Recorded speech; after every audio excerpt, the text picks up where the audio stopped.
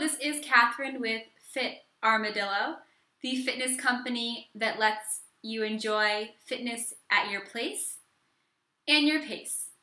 And I'm here today because it is Tighten and Tone Tuesday.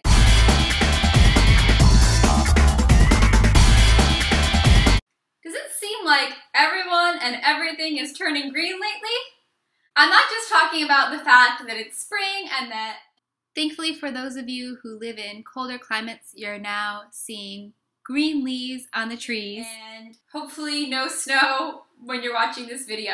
What I'm talking about is the fact that everyone's drinks seem to be going green. In today's video, I'm going to talk to you all about green juice and green smoothies and whether or not you actually need to jump on this going green bandwagon or if it's more appropriate to stick to recycling as your way of going green. First, let's just talk about why you would want to drink your vegetables in the first place.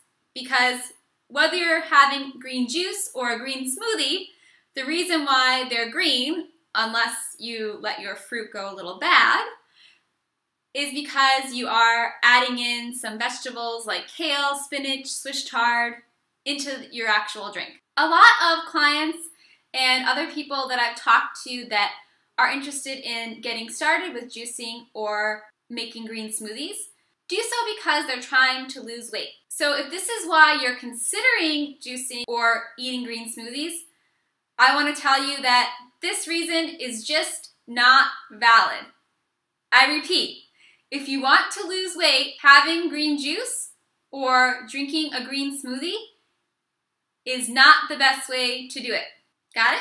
For some reason, I'm sensing that you don't believe me. Here's the thing.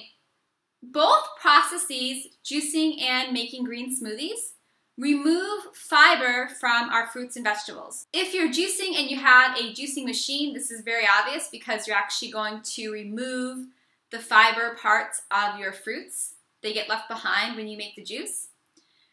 For a green smoothie, it's not as obvious, but the result is still the same. In both instances, we end up with a lot less fiber than we would have if we ate the whole fruit or vegetable. Now, why does this really matter? Other than fat, fiber is the thing that helps keep us full longer.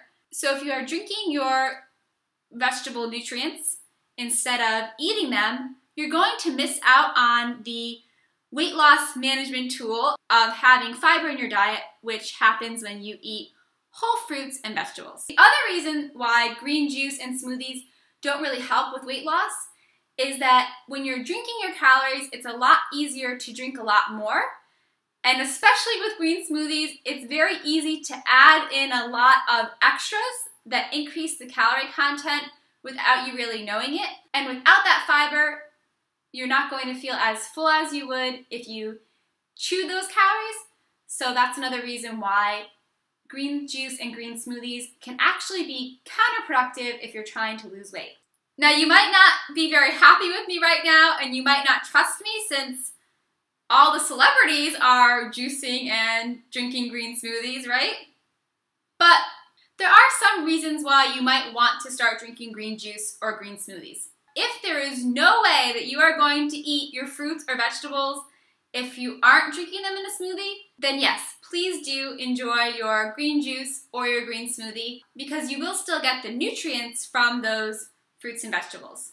Also, if you wouldn't eat your fruits or vegetables otherwise, green juice and green smoothies can be kind of a gateway into heading away from eating a lot of processed foods and starting to crave the flavors of fruits and vegetables, and hopefully will lead you to eating whole fruits and vegetables in the future.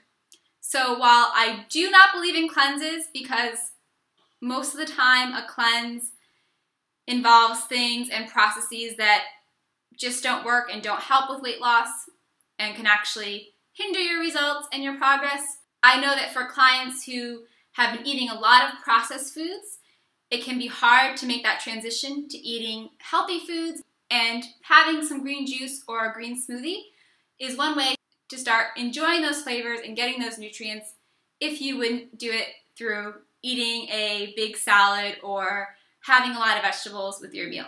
Now, if you aren't looking to get on the green juice or green smoothie train, but have actually been on it for a while and aren't sure what to do, I have 2 tips for you.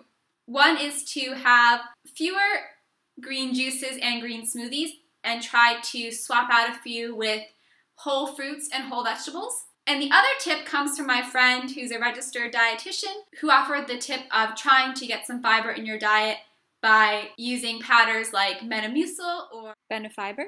But again, she also stressed that there's no substitute for eating whole fruits and veggies. And the big reason for that is because of the fiber they offer you that you just can't get from your green juice or green smoothie. So I want you to take action now. How can you enjoy some whole fruits and vegetables at your next meal? Share your idea in the comments below. Did you learn something by watching this video?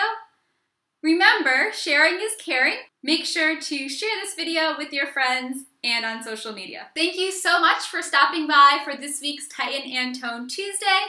I hope you have a great week, a great workout, and enjoy eating more whole fruits and veggies this week. See you next week.